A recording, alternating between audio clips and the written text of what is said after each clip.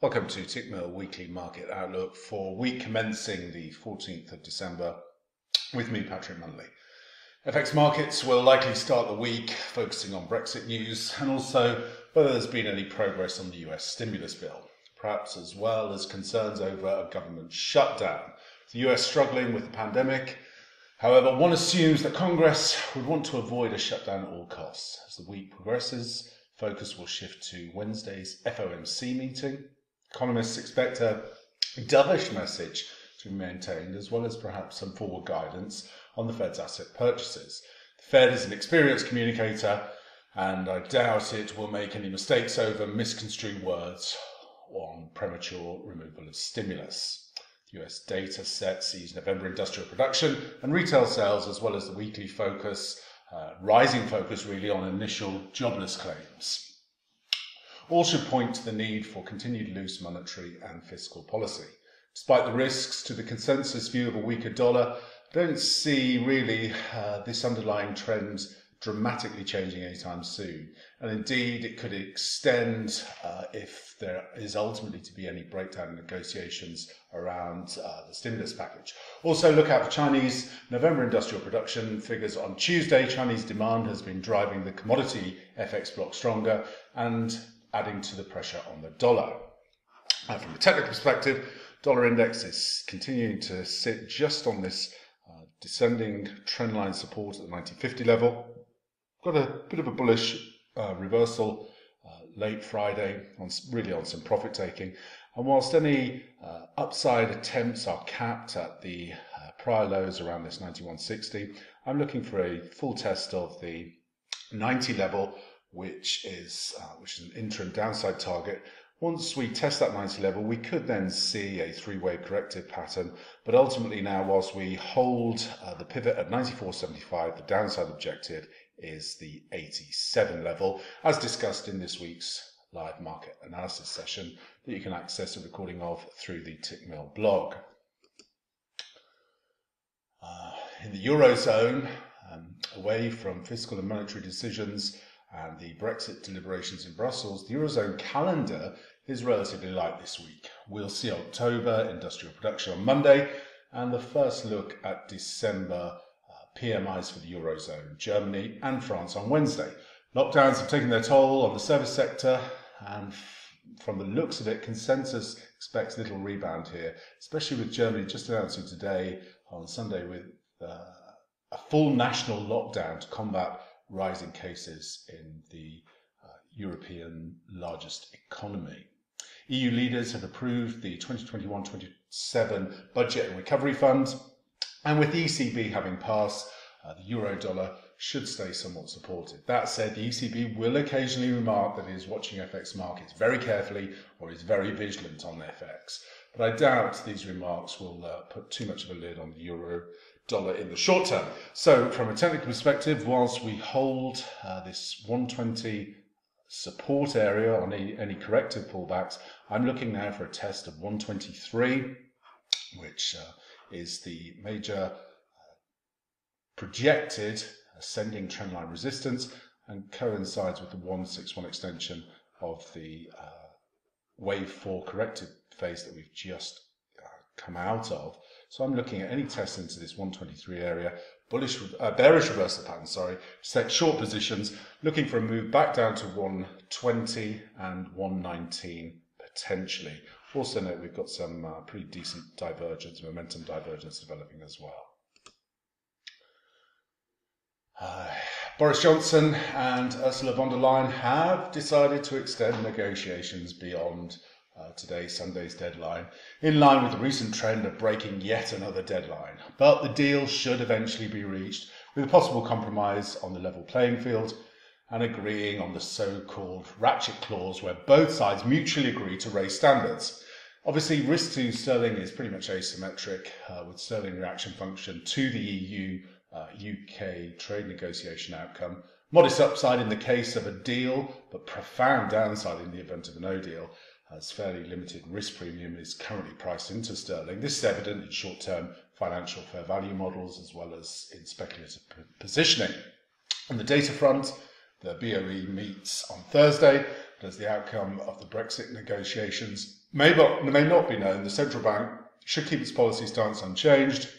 Moreover, with the bank already extending its QE programme, there's no urgency to do more unless the Brexit negotiations really do turn sour and the UK heads for the no deal. But overall, the likelihood of a deal seems more probable now. Once, if reached, this should provide some upside to sterling. So on Friday, obviously, the mood music was pretty sour with respect to both parties to the negotiations. And we did see a pullback in sterling, but we traded into that support zone of the 131.50, and we did see some profit taking late in the day. And I would imagine now, with the negotiations extended, that sterling should see a bit of a pop here at the open on Sunday. And whilst we hold this support area at the 131.30s, then I look for a move back through the prior cycle highs at 35 for an initial test of this 136.60 area. Then we'll probably get a bit of profit-taking pullback again there. And again, this is all based depending upon the negotiations. But ultimately, if we do get a deal, I'm looking for a move up to test the 139 projected equality target from the wave 4 low versus the wave 1 of the cycle. If we do, obviously, if talks do go sideways and we do break down, then I'd look for a move through 130, and we could very quickly be back testing the 126 support area. That's not the baseline case for me at the moment. I'm looking for upside. Dollar yen has dipped into narrow ranges and didn't get a lift this week since US yields were well contained. Clearly, the Fed will generate some volatility here this week, and any Fed missteps could see US yields and the dollar yen both pressed to the upside, but the baseline view would see US 10-year yields stay sub 1% in the week ahead, limiting the dollar yen upside. Local Japanese interest this week comes in the form of the fourth quarter Tankan business survey, expected to recover from recent very low levels, and then Friday's BOJ meeting. Here the focus will be on the BOJ extending schemes to keep corporate credit costs low at a time when Japan is still battling with COVID-19. No changes expected in any of the key BOJ levers on rates or JJB yields. And so from a technical perspective, whilst we hold below the 105 level, I'm looking for the dollar yen to break down to retest projected ascending trendline support 103.40 to the 103.20 area. Through there, I think we get a test of year-to-date lows. And at this stage, really, I need to see a close above 105.66 to get constructive on the dollar yen. And whilst we hold below there, I believe we'll get a test of the psychological 100 level. Aussie has moved briefly above the 75 mark this week, thanks to a combination of Brazilian risk appetite, rallying iron ore prices, and a generalised, obviously, US dollar weaker environment. Looking at the coming weeks, such a combination of external factors may continue to offer support to the Aussie, despite the risk of a temporary correction in risk assets worldwide. Looking beyond the short term, I think the push from iron ore rallies may run out of steam in the new year on the back of supply normalisation and shrinking demand from China.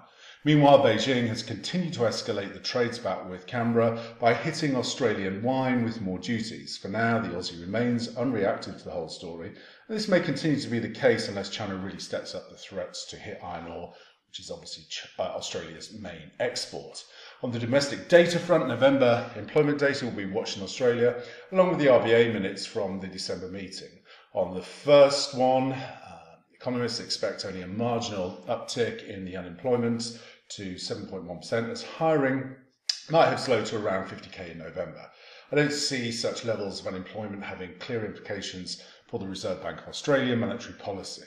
And I remain of the view, really, that the easing cycle has probably peaked. The December RBA minutes may go down as a non-event, considering the meeting was quite uneventful in itself. As usual, the Aussie may be quite reactive to any currency-related comments in the minutes, but so far the RBA have held a fairly relaxed stance towards the Aussie strength. So, as discussed in the weekly market analysis session, saw the test of the 75.60 area. We saw some profit taking, whilst we hold the ascending trendline support, which now comes in around 74.40, once we hold above there, I'm looking for a test of the wave 5 equality objective at the 77 handle. From there, we could then see some more meaningful profit taking, but I would only expect to move back in to test the 72 area of support. So in the near term, look for any pullback into the 74.40, bullish reversal pattern to set long positions targeting the 77 level. As always, traders, be sure to join me for the last of the weekly market analysis sessions for 2020 on Thursday at 1 p.m. UK time. And as always, I wish you a prosperous week. Thanks very much.